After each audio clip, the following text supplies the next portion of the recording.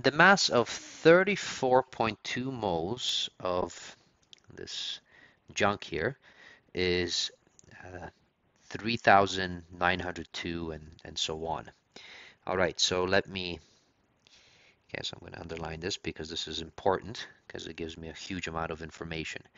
Now it says calculate the molar mass. So we want to know the molar mass of this unknown, okay, X here. All right, so that's what we're going to be trying to figure out. Now they do give us the molar masses of the nitrogen and oxygen. Okay, so notice that we have these two given. So that's what we have here. That is the nitrogen and then oxygen because it says respectively. All right. Okay, so how do we tackle this? Well, first of all, whoops. Okay, so let me just change this up. So first of all, we have to provide all the givens. Now, the first given is they give us what the mass, so notice, so we have 34.2 moles of N3 and then X2O. 4 is, and then it's actually a pretty big number here. All right, so this is what we have. Okay, so that's the mass there.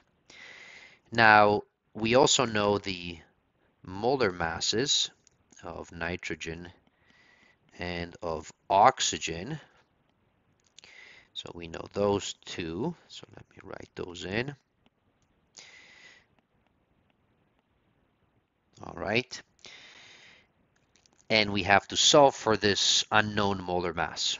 Okay, so let's write that in. So let the molar mass of the unknown X be, okay, so let's write this opening statement, molar mass.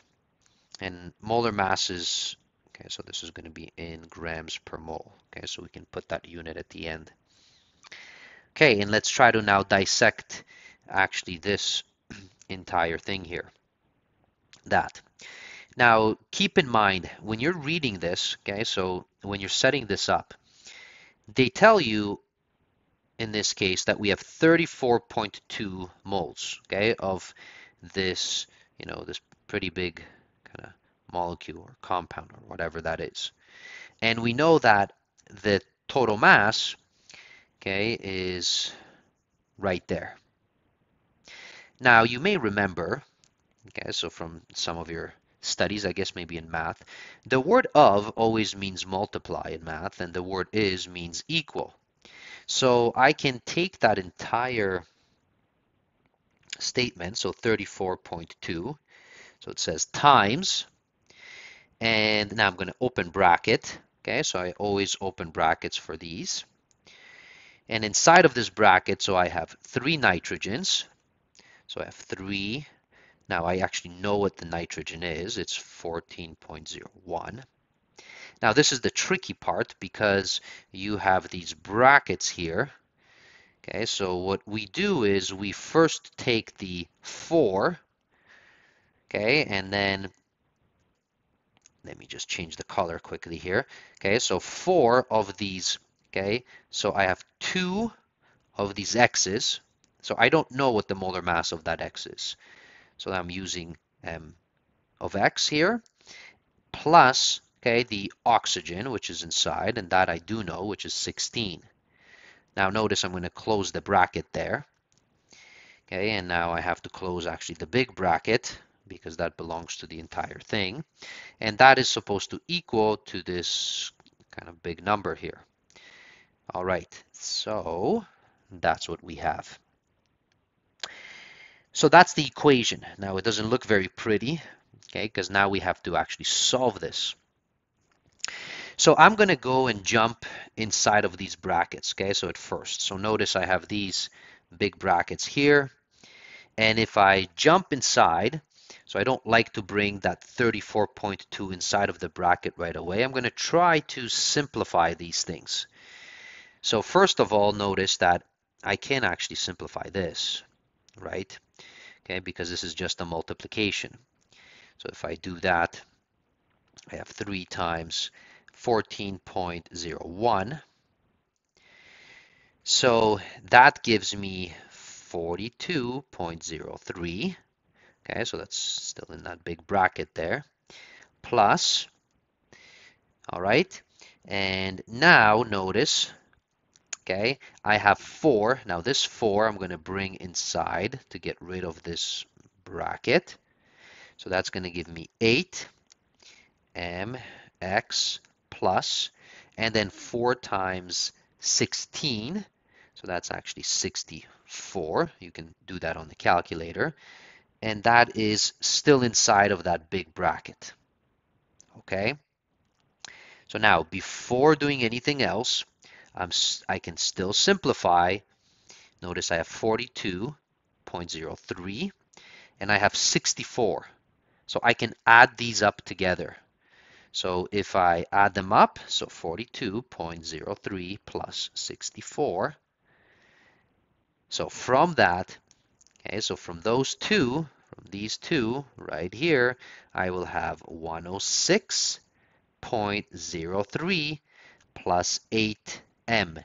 Notice I can't do anything with the 8m because it has the variable that I want. So that completes that big bracket. And of course, I still have, this 34.2 here. So that doesn't go away in any case. And then of course I still have the other right-hand side. So I have this. Okay, so that goes right there. Okay. Now, once I do that, so now it looks a lot better, but I still have this 34.2, okay, in front. So I'm going to bring it in to distribute it across the bracket, okay, like so. So 34.2, let me take out the calculator here. So I have 34.2 times 106.03. So that's going to give me 3626.226 plus. Now I'm going to take the 34.2 and multiply it by, by this 8. So let me do that. 34.2 times 8 equals. And that gives me 273.6. 273.6, that is mx, and then I still have that on the right hand side. So I'm getting closer. So what do I do now? Well, I want to be able to solve this for mx. So I will shift this over to the opposite side, and we're going to get, so 273.6 mx equals.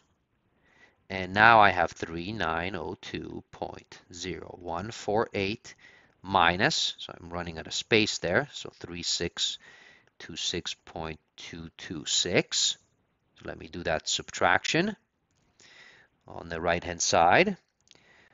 So I have 3902.0148 minus 3626.226.